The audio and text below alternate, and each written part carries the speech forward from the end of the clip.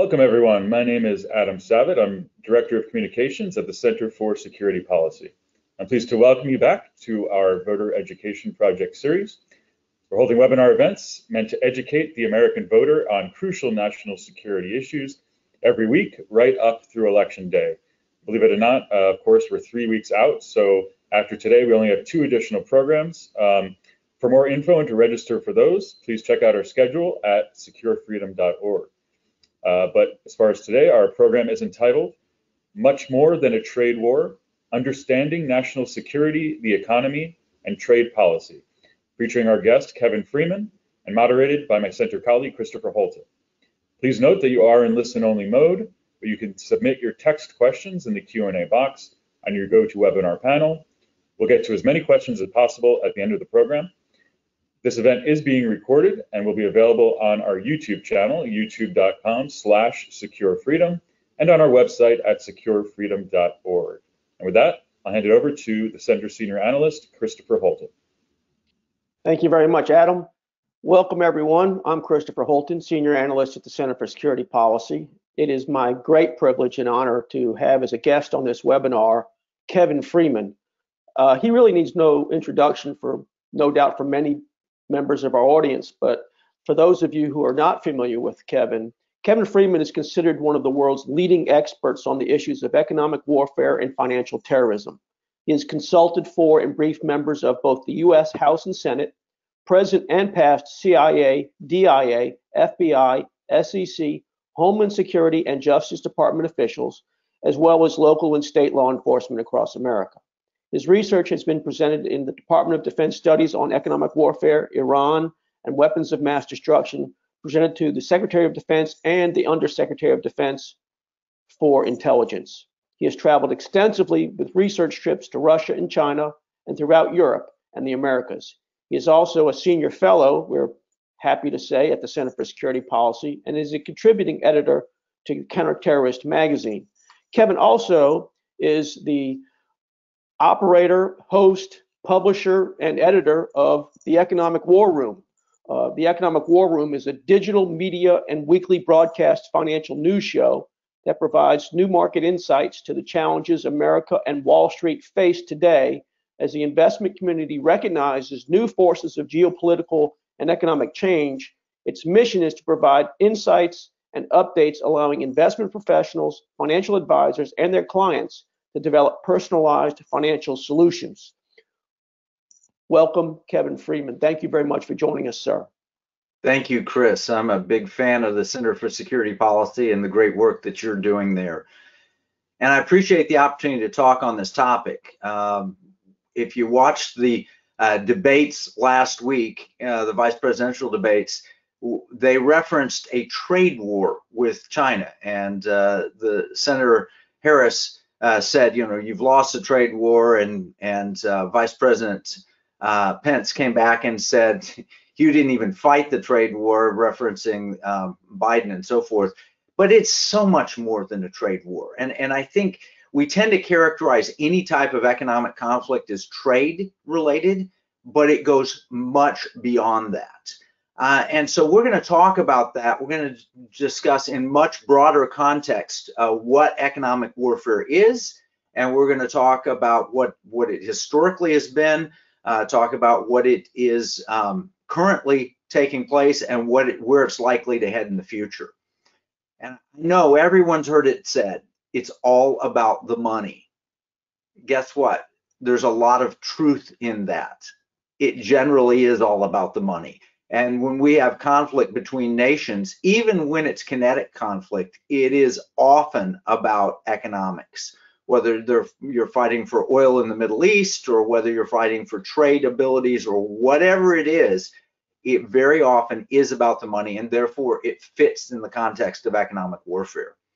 A friend of the center, a good friend of mine, Lieutenant General Stephen Quast, and he was the retired Air Force Lieutenant General who headed all of the Air Education and Training Command, meaning if you were in the Air Force, you were under him in terms of training, whether you were a new recruit or all the way up. And he's an amazing guy. He was a fighter pilot with the call sign Killer Quast. and he worked on grid resiliency, something else the center has done. And he, held some summits at the Air Force Base in San Antonio. Just a brilliant guy. Well, he confirmed. I was talking to him in the Economic War Room on one of our shows, and he said, yeah, it really is generally all about the money. And he has studied military conflict throughout history, and he educates people and says, in the bottom line, there's an economic component to almost every conflict.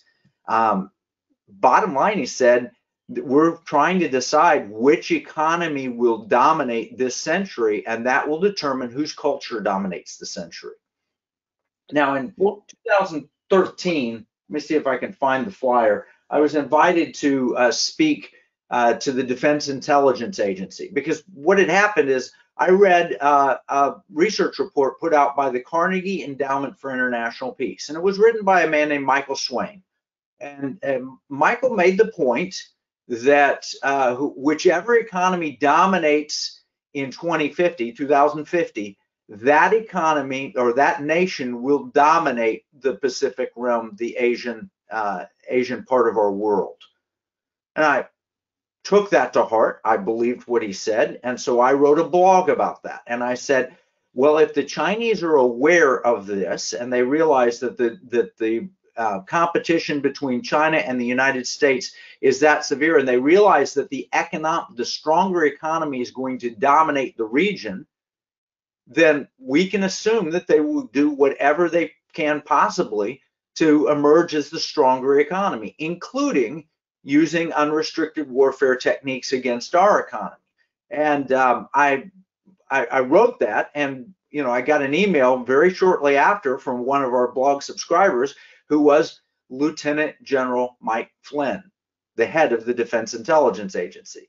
And so he invited me to come in 2013, I think it was, maybe 2012, and I attended and had actually a debate, because despite Dr. Swain saying that he was certain that the dominant economy would be the one that controlled the region, he completely disagreed with my conclusion that the Chinese might possibly do something to become the dominant economy, including acts of unrestricted warfare. And he brought with him a senior official at the World Bank who also happened to be a Chinese national, and we had a debate.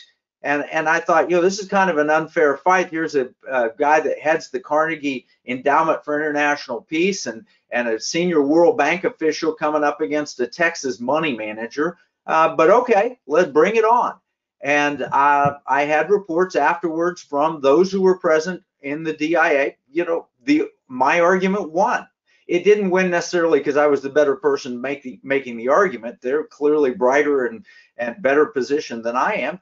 It won because it's right. If you realize the nature of warfare and the purpose of warfare and the large economic components associated with that, then you understand that nations will do whatever necessary to make certain their economy comes out on top.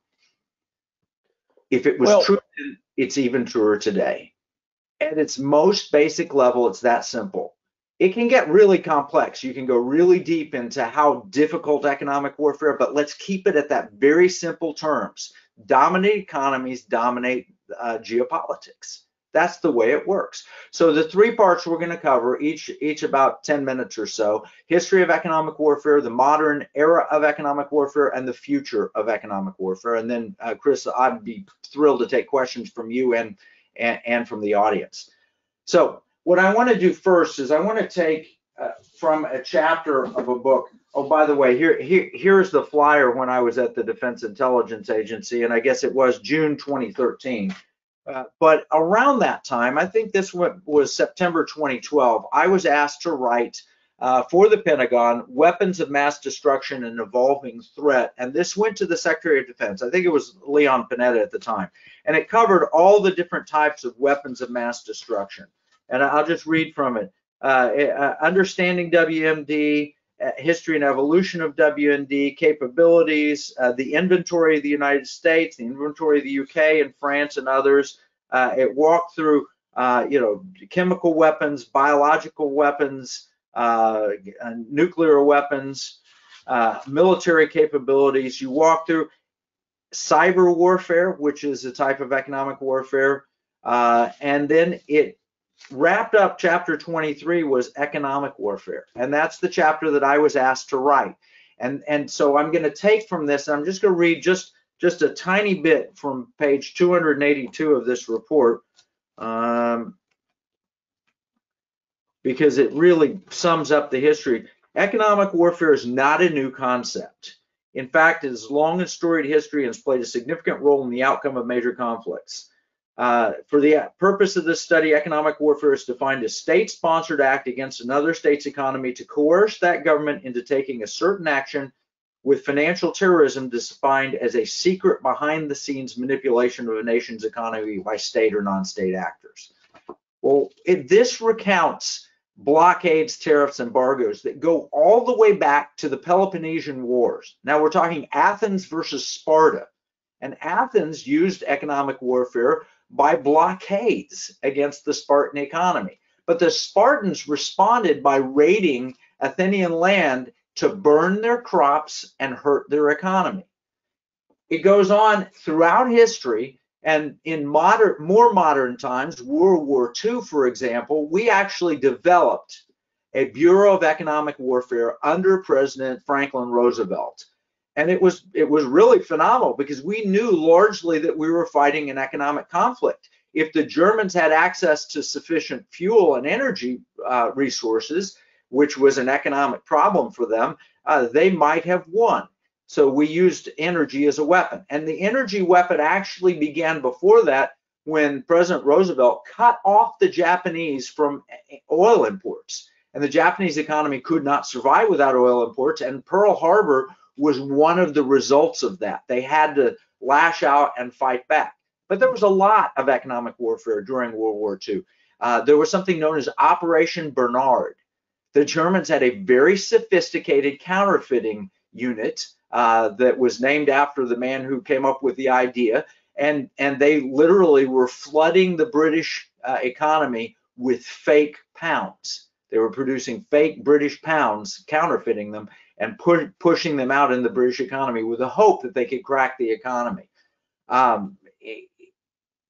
In World War II, we used economic weapons as well, and including what I talked about, energy imports and so forth. We purposed to bomb not just military installations, but those that were doing war production that were a part of the wartime economy. The Cold War following World War II took us to a whole new level. And I'm not saying the United States has been exempt from this. In fact, not many people realize that in 1956, the Egyptians decided they would take the Suez Canal. The British and the French, who had financed and built it, said, wait a minute, you can't take that. That's our property. And we were concerned about Egypt falling into the Soviet orbit, the communist orbit. And so President Eisenhower found out that they were planning to invade in a military response, take back the Suez Canal. And he basically said to the British and French, if you do this, we will stop buying your debt. And this was a big threat to the British. The British had massive debt.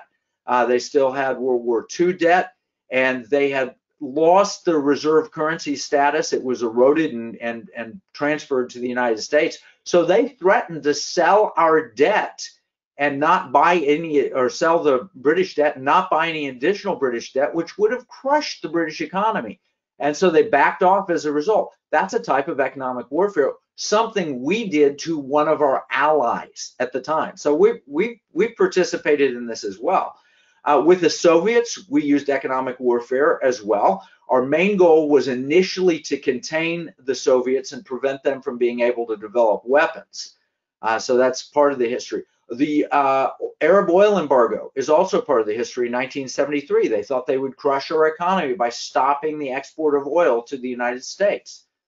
So there was a lot of economic warfare taking place during the Cold War. But really, President Ronald Reagan took economic warfare to a whole new level. And the result of that was we broke the Soviet Union, we won the Cold War, the wall in Berlin came down, and we declared victory. It was one of the most significant events of the last 100 years. And President Reagan accomplished that largely using economic warfare techniques. One of the things we did is we embargoed technology from the Russians. I mean, unbelievable, but we were allowing, up until President Reagan, allowing the Russians to buy a lot of American technology and advance, this is the beginning of the computer age, advance their ability to modernize with computer systems. So President Reagan put an embargo on that, but he was very, very smart. We not only embargoed them, but we gave them the ability to steal some computer chips that we developed that were very special, that the KGB came into a trade show, walked out with. They put them into their Trans-Siberian pipeline control system, and the net result of it was there was an explosion in the Trans-Siberian pipeline that could be seen from outer space. It was very crafty. We did a lot of other things. We cut off funding of Russian companies, something that had happened, and Roger Robinson helped, who's a friend of the center, helped cut off access to Western capital. Now, they responded, and I think this is something that's important to understand. We hear a lot about Russian collusion in the election. You know, that's the meme that's been put out quite frequently. I want to tell you a true story. In the year 1984, when Ted Kennedy was in contact with the Politburo and the KGB, and literally said to them, if you will help me get elected and beat this evil Ronald Reagan, I will have a very pro-Soviet, pro-detente policy following the election. And he reached out and there was dialogue. Now, this is absolute fact. This is not conjecture. This is not conspiracy theory. This documentation came straight from KGB archives after the wall fell in Berlin. We have it. It's well documented. Now, the media doesn't apparently want to talk about that, but that was absolute true Russian collusion with icon Ted Kennedy that took place in 1984. I mean, so this is a back and forth that we have going on here. We also had President Reagan to help break the Soviet Union. He worked with Maggie Thatcher, the prime minister. He worked with the Pope, and we orchestrated with the Saudis an oil price plunge. And I've got a book here somewhere here it is. Paul Kingor wrote The Divine Plan, that kind of details some of the efforts to break the Soviet Union, and a large part of that was economic warfare. But after the wall fell, we kind of abandoned economic warfare as an offensive tactic. In fact, under President Clinton, there wasn't seen to be the need to have this economic aggressiveness, and so they literally separated the National Security Council and the national economic groups, separated, and the discussion for the National Security Council became military and pro-defense, and the discussions at separating out Wall Street. Hey, we won the Cold War, the idea was. Therefore, let's go dominate the planet economically, and the job of the security people is just to make sure that everything stays safe and secure. We don't have a viable competitor on the world scene. And so the thinking of integration of the disciplines of economics and national security really was kind of broken during that period. At the same time, our adversaries, who witnessed our incredible military capabilities and that we were the dominant player on the planet, decided they would ramp up their economic warfare capabilities. And also, private actors such as George Soros realized that not only could you achieve geopolitical aims, but you could also make money doing it. And so Soros is known as the guy who broke the Bank of England in 1992 because he shorted the British pound and literally caused it to crack. And as a result, Britain wasn't, the British pound wasn't really all that interesting to the euro, and the euro interested, and it kept the British out of the euro, which they might actually want to thank George Soros for now. But also during that period, North Korea began production of super dollars. They picked up from Operation Bernard that the Germans had, and they started counterfeiting like crazy. And these super dollars are really well done, and there are a lot of them still in circulation today. It's really hard to separate them. In 1998, and I want to make a strong point of this.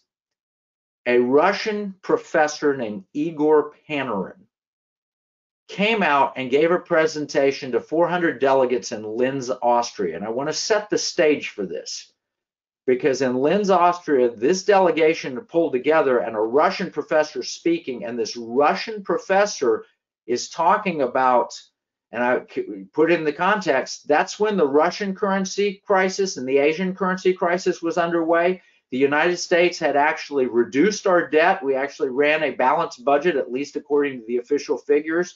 Our economy was booming, and yet this Russian history professor came out and said the United States was going to collapse maybe in about 10 years, as soon as 10 years, and divide into 5 different nations. And they would be under different influences. The West Coast would be under Chinese influence. The upper Midwest would be Canada. The East Coast under European. Russia would take Alaska. And the Southwest would be kind of on their own, but under Mexican, in a Southwest and Mexico and Latin America influence. And he said it with a straight face. When Russia was in the worst economic position it had been, this was before Putin had taken power, and he was a KGB buddy of Putin's. Now, why did he say that? Well, this is based on an old KGB doctrine. I've got some books here that We Will Bury You by Jan Shana and New Lies for Old by Golitsyn.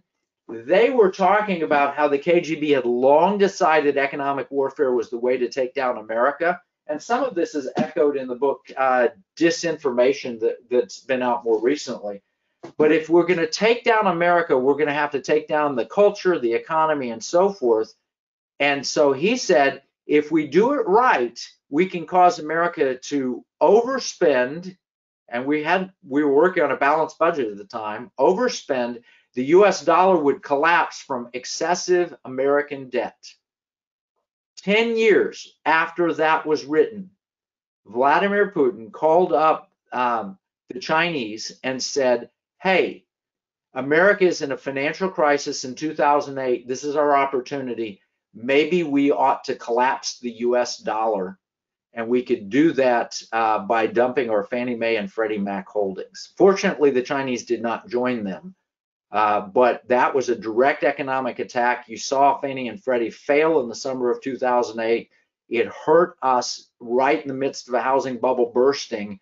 It was directly targeted, and it was a Russian economic warfare attack. And I'm not just making this up. Hank Paulson, former Treasury Secretary, wrote about that in his memoirs, admitting that that had happened. Economic warfare in the modern era from Russia. In 2014, the Russians also did an oil war against us. The intention was to drive out fracking. They funded environmental groups to try and get fracking banned, which has popped up in the presidential debates again.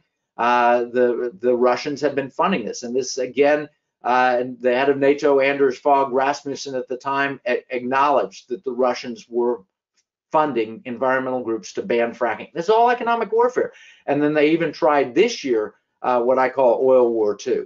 The Saudis also, they worked against the fracking industry both in 2014 and earlier this year. And then they floated Saudi Aramco, the largest initial public offering in history, displacing Alibaba, so that we could own a piece of Saudi Aramco. All of this connected to economic warfare. And of course, in the modern era, we also have Osama bin Laden and the attacks on the World Trade Center.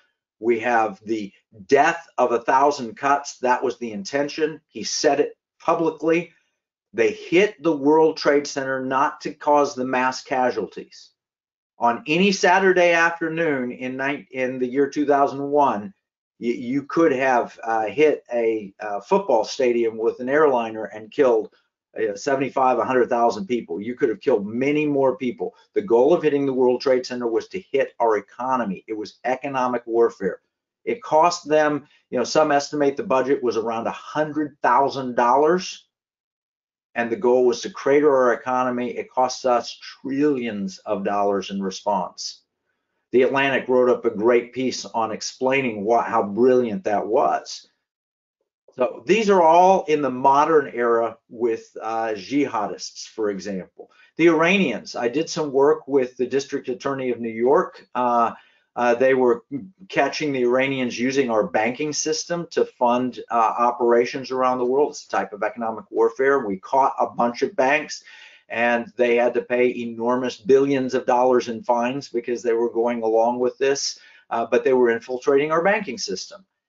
In the end, it really is all about the money. The Iran deal was about the money, the sanctions are about the money, and so forth. All of this is a part of modern era economic warfare. And I wrote a book. In 2008, we had a stock market crash, and I wrote a book, Secret Weapon. This is based on the report I did for the Pentagon, which was Economic Warfare Risks and Responses, which I think is still available on the internet. You can read it. This is my true story of fighting inside the Pentagon to get them to recognize the need for addressing economic warfare, and then exactly what happened. And I'll tell you what happened. Two sovereign wealth funds in the Middle East in 2008 began what are known as bear raids against our stock market. Lehman Brothers, Goldman Sachs, JP Morgan, and Bear Stearns, other major firms. They found their weakness that they had, and they went and attacked them using financial weapons of mass destruction, defined by Warren Buffett, no less, who said credit default swaps and naked short selling are types of financial weapons of mass destruction. And naked short selling, which was the big one that literally took down Lehman Brothers in 2008. And when Lehman failed, the entire economy failed. And when the economy failed, that's when the polls shifted. In 2008, John McCain and Sarah Palin were leading on September 11th, 2008 in the Gallup polls by a measurable amount. And once Lehman Brothers failed, which happened that week, they were never again seen in the lead, let alone even close to Barack Obama and Joe Biden. And it is my belief that this was known and understood as a trigger mechanism to change who was going to be in the White House. And I believe that, again, it was foreign interference in our elections. Interestingly, I was told by the Obama Defense Department you should never bring that up. In fact, at one point they told me that they would classify my research on this topic and put me in jail if I ever discussed it.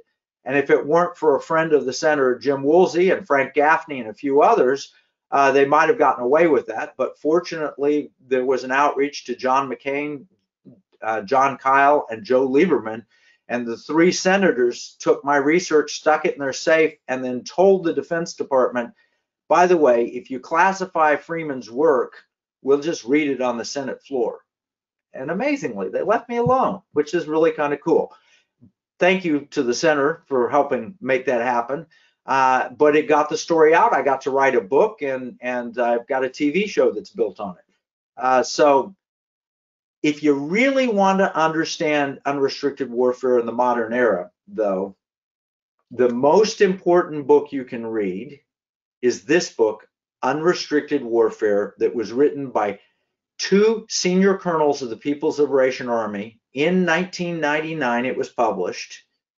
And these two colonels basically said if you want to displace America, you can't do it with a full-on military conflict. They said, if you want to displace America, you're going to have to use unrestricted warfare, meaning nothing is out of bounds, especially economic weapons. They advocated in that book George Soros techniques against our financial markets, which they called financial terrorism.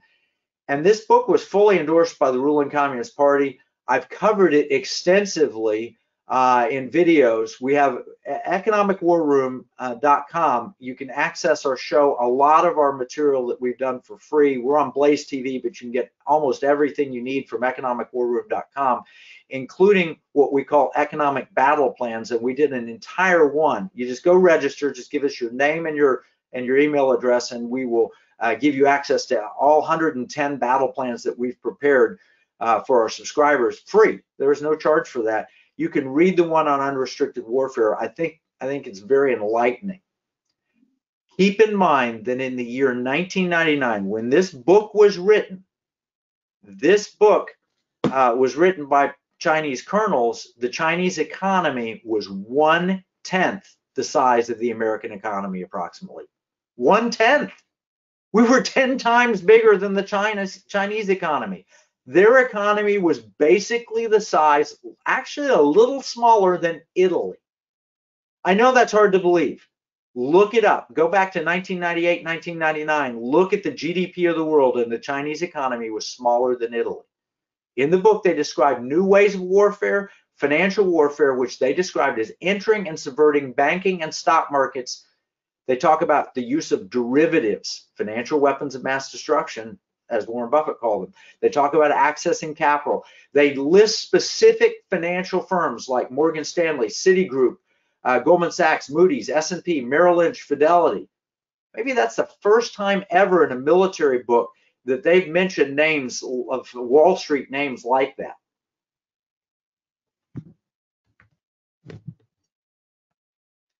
Epoch Times did a great infographic on this. They called it Chinese Secret War with America, and they just labeled all of the different topics of what it could be.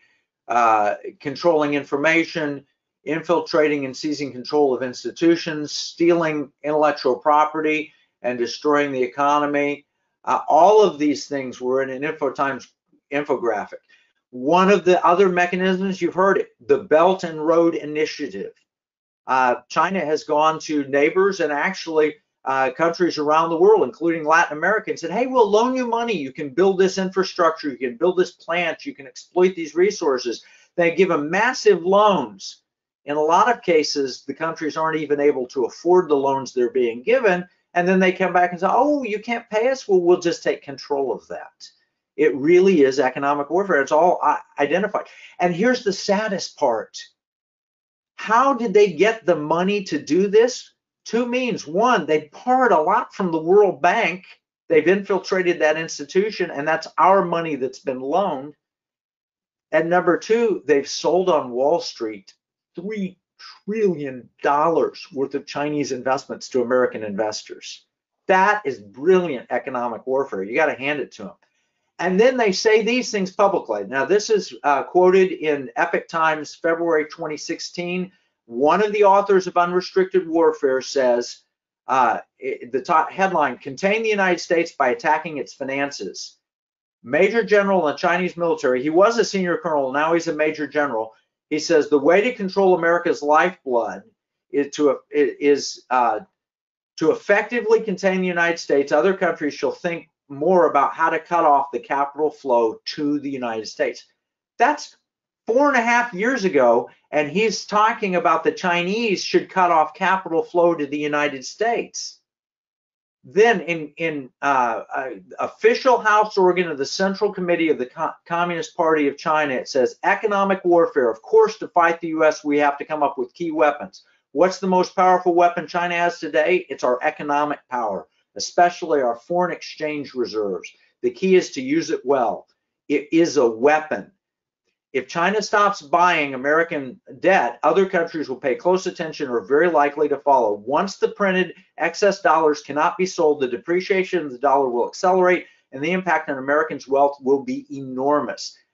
Now, that echoes what Igor Panarin was saying, and that's what the Russians wanted to see happen in 2008.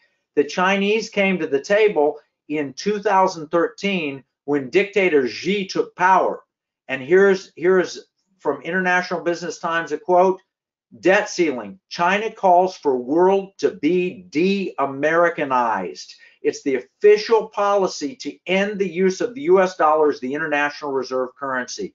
That's modern economic warfare, something that they started in 2013. It's not the only type of warfare that they're doing.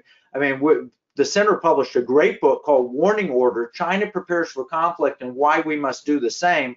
I wrote a chapter in that book, and here's a quote. Our intelligence estimates are that US companies and the US economy lose approximately $5 trillion each year, or over 30% of the US GDP when you good, Chris, thanks for showing it. When you factor the full value of the stolen innovation.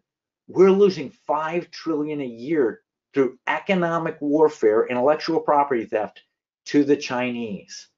They've been hacking, they've been monopolizing rare earth minerals, forcing IP transfer, drug warfare, which hurts our economy through fentanyl, the One Belt and One Road, strategic acquisitions, predatory trade practices, infiltration of critical technology, and even biological warfare, which they talk about in this book, which COVID is the greatest economic weapon ever unleashed on the planet Earth.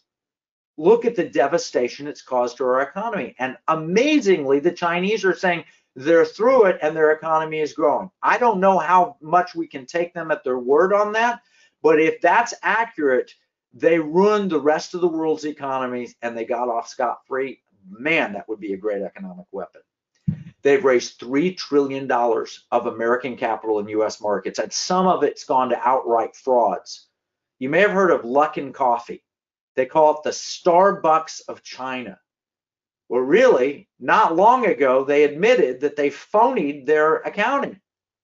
Guess what? We couldn't check out the books because the Chinese Communist Party will not let you look at the books of a Chinese communist company. And yet it's listed on our stock exchange. There's a great movie out by a man named Dan David called The China Hustle.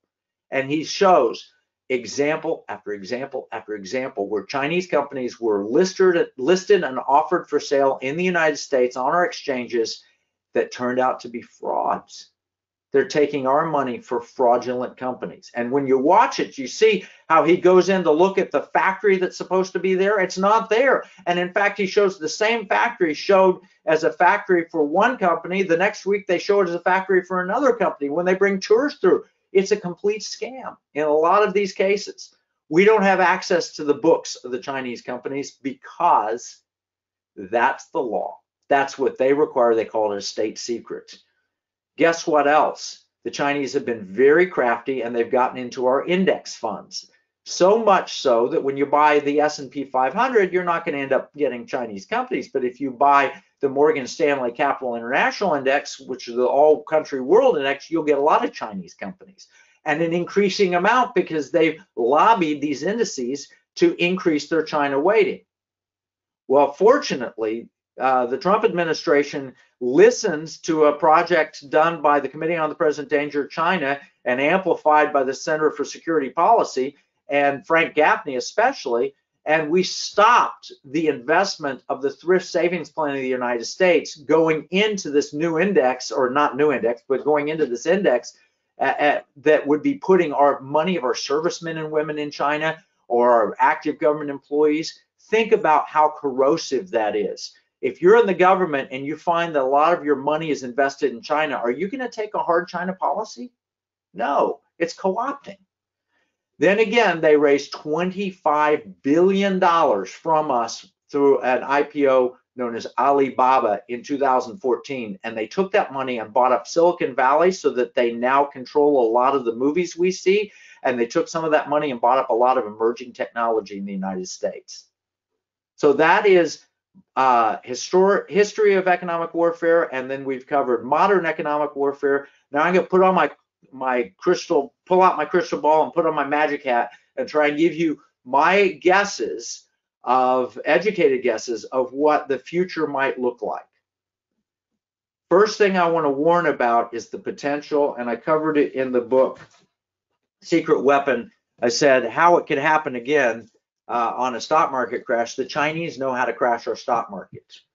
They've taken our capital, at least $3 trillion of it. They've shifted power to Hong Kong and Shanghai, so they're bringing a new IPO, initial public offering out. You'll hear a lot about it.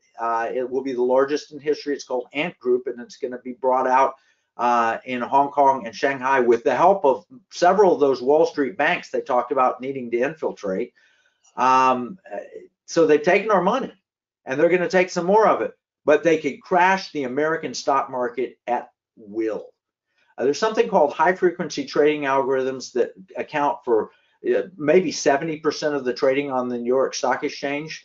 Most of our trading is done by computer without human intervention. Guess what? You can hack those. And if you hack them, you can literally cause a crash and nobody knows what happened. This happened in 2013 when the Syrian Electronic Army did something as simple as crashing the Associated Press Twitter feed. And they tweeted out, "White House damaged, President hurt." Guess what? It wasn't true. It still caused the stock market to crash because those high frequency algorithms were looking out there for the news. They saw that and they said, sell, sell, sell, sell, sell, like, you know, Jim Cramer, sell, sell, sell. And they did, and dropped the stock market hundreds of billions of dollars in an instant. China is far more sophisticated than the Syrian Electronic Army. They could do this on command. We have a solution, by the way. I put it out in the Economic War Room. It's called the uptick rule. And if you want, go to economicwarroom.com, download the battle plan, look for the one on the uptick rules. George Soros even says this would work. So that's the first crystal ball fear. Second crystal ball fear is this effort to displace the US dollar's primary reserve currency of the world. Some people don't know how important that is. 50 to 60% of all international trade is currently done in US dollars. That's important because that means people have to hold dollars if they want to do trade, and the best way to hold them is to buy US Treasury bonds. This is financing for a good portion of our debt. It supports our military. It allows what's called the exorbitant privilege of having the reserve currency, and that exorbitant privilege means that everybody takes dollars all the time and we can always sell our debt, which is a big advantage for us, especially when we have almost $30 trillion worth of it. Well, this made Vladimir Putin very jealous in the early 2000s, and he started railing against the dollar's reserve currency.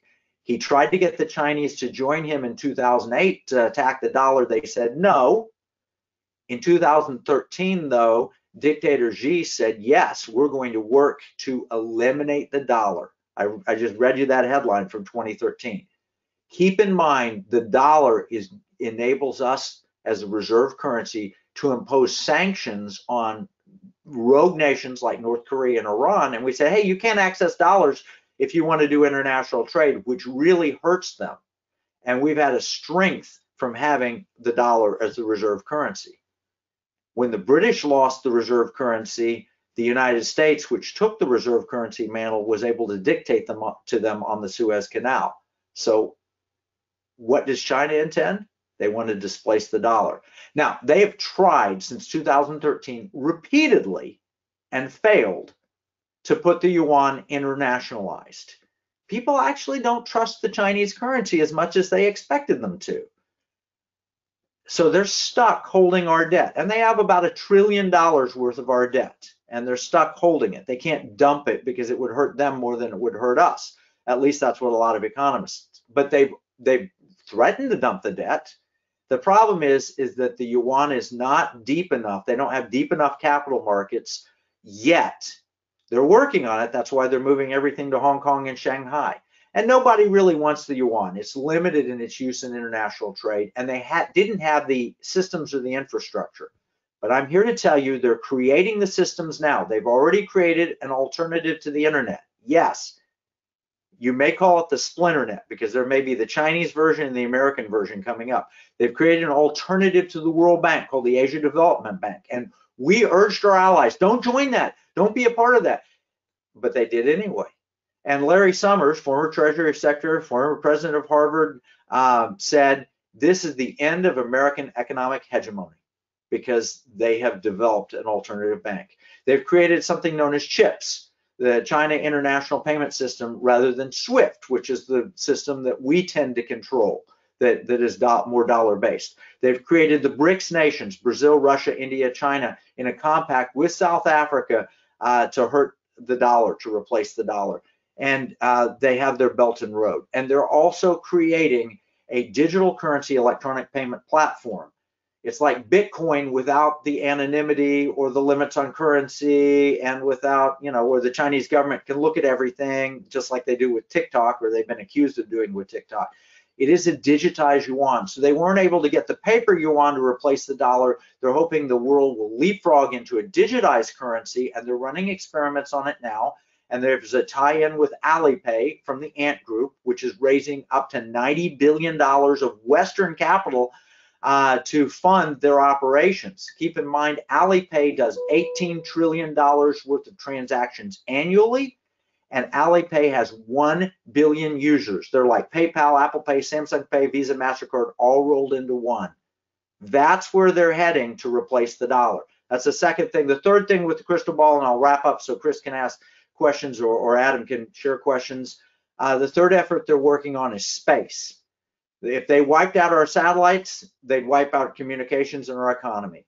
They have EMP capabilities, which would wipe out our economy, but keep people basically alive, at least until we started to starve and die of thirst and so forth. They're mining asteroids. There are hundreds of trillions of dollars worth of metals and minerals in space, and they're preparing to mine asteroids. They're not doing it yet, but they're preparing with their dark side of the moon operations. And they have the ability to set up transportation from space where they could pick people up from one area, take them in a rocket, and land anywhere on the planet in about an hour. And the cost of that is dropping dramatically. If they get reusable rockets, it comes down. You know, the difference between building and buying your own 787 or buying a seat on the 787 flight, that's how much they will lower the cost of that. So what should we be doing? We've got to stop the IP theft. We've got to stop their involvement in research institutions, Confucius Institutes, and so forth. We've got to stop funding communist enterprises like Ant Group. We should make them pay the $2 trillion they owe American bondholders from pre-World War II Chinese debt that they paid the British off, but they've never paid America off. We should deregister and delist all Chinese shares until they comply with our laws, and we need to hold China accountable for the coronavirus on the international stage. We've also got to be considering our own digital currencies, win the space race. We cannot ban fracking, and we need to get our fiscal house in order. No Green New Deal if China is exempt. We can't allow for that. And on the personal level, it's got huge implications for your portfolio. So I urge you to go to economicwarroom.com. If you've got a financial advisor, tell them about Economic War Room so we can educate them. economicwarroom.com/advisor. You can nominate your advisor to be trained with all of this knowledge and information to better handle your portfolio. And with that, I will stop and I will take any questions that Chris has or Adam has for me. Well, I tell you, I have a ton of questions, but I think it's much more important that members of our audience get to ask their questions in the last 13 minutes. So Adam, would you please take it over and relay the questions that our members of our audience have for Kevin?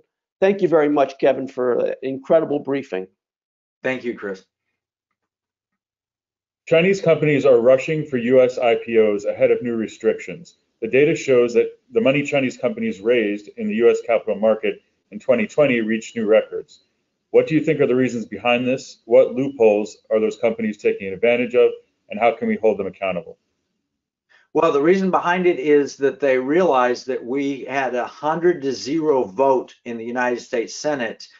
So it was completely bipartisan, and Senator Rubio, I think, took a big lead on this, that said that if you don't comply with American laws, accounting laws and disclosure and that sort of thing, you cannot remain on American exchanges. And so they wanted to get in as rapidly as they could because, unfortunately, the good news of the law it wasn't a law, but the Senate passed a bill to that effect. The bad news is there was a 3-year window. So that would allow them 3 years before they had to comply. So everyone was rushing in. The second problem is Wall Street is conflicted. Wall Street will earn hundreds of millions of dollars in fees from selling IPOs to Americans, and they don't tell any of these, huge, massive risks to our nation. And it gets even more conflicted when you have family members. And Peter Schweitzer's done a brilliant job of pointing out family members of both Democrats and Republicans that have been conflicted because of business dealings in China. Wall Street, the worst among them. So we have to stop that. We have to expose that. There's new expose. New York Post, I think, has out on Hunter Biden's business dealings in Ukraine today. I think everybody should read that and draw from that whatever conclusions they will. The fact is the Chinese and others know to target American politicians and their family and co-opt them with business deals, and we've got to put a stop to that. What is the most likely economic weapon of mass destruction to be used in the remainder of the 2020 election? Well, my biggest fear has been a crash of the stock market. USA Today put this out in 2016, an amazing graphic, and we put it in one of our shows, that it is 100% correlated. In a stock market crash, the party in power loses power in the White House, period. Because people panic and wonder, I've got to have a change, my portfolio is down. And so my biggest concern that happened in 2008, whether good or bad for the Americans, the reality is that there were elements in the world that knew that they could crash our economy and change the White House, the party in power. And that's well known. It's well documented in the literature. In this book, Unrestricted Warfare, they even say a single man-made stock market crash is a new concept weapon, and they allude to George Soros. They have two heroes in there, George Soros and Osama bin Laden, if that gives you any idea of how malevolent that book really is. So I'm worried about an attempted stock market crash. I've tried to get to the administration the solution of the uptick rule. I'm hoping somebody is listening, and I'm hoping they're ready to address it, because in 2008, the Bush administration was completely clueless. Even despite my best efforts to warn them in the summer of 2008, they didn't hear. I didn't have the access there then that I needed, and so I wasn't able to get that warning across. Before the market crashed, I told them the stock market will determine the next White House occupant, and they didn't listen. Can you discuss the economic war being waged against the U.S. by other countries, specifically the EU? Well, the European Union has a different model. It tends to be a more socialist model, and they hamper American companies whenever they want to by putting requirements on them. I don't see the EU ultimately as our primary competitor, but elements within the EU have been co-opted, just as elements on Wall Street have been co-opted. I'll give you an example. When we did the work on the Iranian where they were literally accessing our banking system, and they were hiding, they were stripping off their name from things to evade sanctions. We got internal emails from Standard Chartered Bank, I think, where it said, those effing Americans, who are they to tell us who we can do business with? That was not a strong pro-America stance. And all of the groups in the European Union that are siding with China, taking money from China, taking connections with China, I think are aiding and abetting an enemy of the United States. And I think that's what we need to worry about with the European Union. How would another stock market bubble amplify this problem in the coming years? Every great stock market crash tends to begin with a massive stock market bubble. It happened in 1929. It happened in 2000 with the tech wreck. It happened in 2008. Not that the stock market was overpriced, but the economic bubble was the housing market. Right now, we have an economy that's largely closed. Lots of the American economy remain closed. A lot of people remaining on unemployment, even though the recovery has actually been pretty good, better than expected. The stock market is near all-time highs. The economy is not. So that just makes us more vulnerable. It doesn't mean we can't grow through it and grow out of it, but it means we're more vulnerable in that period. Can you give a little more detail about the splinter net? Yeah, the Chinese are prepared to have an alternative. They seeded this a few years back. They told Google, unless you give us access to absolutely everything, we won't allow you to operate here. And Google got all upset and backed out and left China. I'll tell you, Google's back in China, and I haven't seen that the Chinese Communist Party's backed down from their demand of access to everything. They have built an alternative system that their version of internet that doesn't intersect with the rest of the internet, and they're offering it to the Russians and offering it to neighboring states. It is potentially a game changer because it may be built on newer and faster technology. And aided and abetted with that is the Chinese efforts in 5G, which I didn't talk about, but it's another form of Chinese economic warfare where they were pushing Huawei and ZTE and equipment that had, you know, potential backdoors to the Chinese Communist Party that they were pushing into our system. Those same groups have built a lot of the splinternet, the Chinese side of it. How specifically can Bitcoin be used as a weapon? Well, Bitcoin has some characteristics that are very, very different from the digital currency electronic payment platform that China is creating. What's common is it's electronic payments platform. What's very different about it is it has anonymity. It is a shared ledger, so everybody knows where the money, not where it is, but they know what money is there. What they don't know is who has it or how it's transferred, but it's all agreed to that it's real and it exists, and you can identify that Bitcoin exists, and the person who happens to have it can then transfer it to another person. So it's a shared ledger of information, but it's anonymous to governments. The digital currency platform is not anonymous. So if we had a superior digital currency that had some of the beneficial features, another beneficial feature of Bitcoin is you can't just manufacture it out of whole air. You have to mine it. There's a limited number. Well, the Chinese could produce and create as many digital coins as they wanted to. If we had a limited digital currency that had some level of anonymity and some protection of the user where they didn't see every financial transaction that you did, that would be a superior weapon that we could use against their digital currency platform. All right, I think this will have to be the last one. What about George Soros's money influencing the election of DAs across the U.S.? Oh, well, we don't talk about George Soros. No, I'm kidding. Did you see that? That's what they did to Newt Gingrich on Fox News. We can't talk about it. It is well known, well established that George Soros has funded district attorneys across the country, and you see the net effect of it when the DAs are not enforcing the law, when we have these big riots, and some of the same people are creating bail funds for people who've broken the law. They're rioting or they're burning things or whatever, and there's bail funds created for them. George Soros talks about almost gleefully the idea of street riots coming to America. And we've covered George Soros in detail in the Economic War Room. If you want to dig down and really see what he's talked about and what he's doing, you need to go to, we have a whole episode where we feature him. You got to go to economicwarroom.com and download the battle plan and watch the segments on Soros. It really is insidious, and it's a threat to the United States of America, in my opinion. Thank you. And Chris, I'll hand it back to you. Thanks. Thank you very much, Adam. Well, Kevin, thank you so much. That was an incredibly informative hour.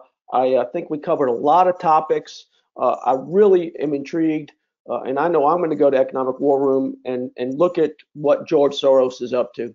Some of the questions that I had jotted down here were about George Soros in particular and what he has done and what he might do heading into the election coming up. And I know that that information is available at economicwarroom.com. So I can assure you I will be there, and I'm sure many of the viewers today will be there. And of course, this webinar will be on the Center for Security Policy's YouTube channel, and more people in the future will be able to get this information and benefit from it and inform themselves about the many forms of economic warfare that the U.S. is being targeted by, especially China. I'm intrigued about the whole fracking thing. I've seen, I've come from a state like you, which is very much in the oil patch, and I've been disturbed by all of a sudden, out of nowhere, anti-fracking activists cropping up in the middle of the oil patch, claiming that fracking is this horrible thing that's been around since the 1940s. It occurred to me, and now you've opened my eyes, that there had to be something at work there. That just didn't materialize overnight. It's not a spontaneous movement. It's foreign, in fact. And correct. So thank you very much for that. And thank you so much for taking the time to visit with us today. I'm going to continue to read your books and follow your work going forward. We're very fortunate at the center to have you as a fellow, and America is very fortunate to have you is a modern day Paul Revere to warn us about these threats, which unfortunately are not being looked at by the so-called mainstream media. So with that, I wish you a blessed day and a great rest of the week and a great weekend. And I hope to cross paths with you again soon, sir. Thank you. Thank you, Chris. Thank you, Adam.